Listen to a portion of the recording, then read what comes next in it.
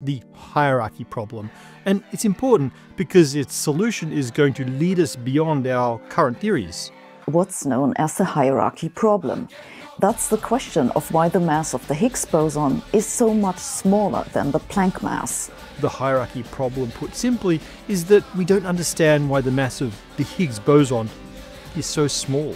The mass of the Higgs boson is a constant of nature. It's one of those free parameters in the Standard Model.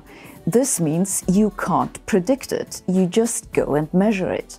From our understanding of quantum field theory and the Standard Model of particle physics, interactions between the Higgs and the quantum vacuum should drive its mass up to enormous values. That would be catastrophic for our universe, and so we should be grateful that the small Higgs mass is somehow protected. We just don't know how it's protected. Supersymmetry doesn't change anything about this.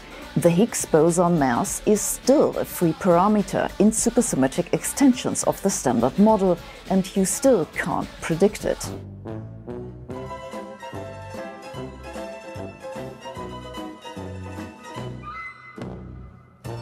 That's interesting.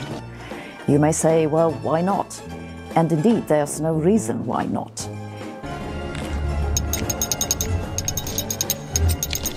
Couldn't resist, mate.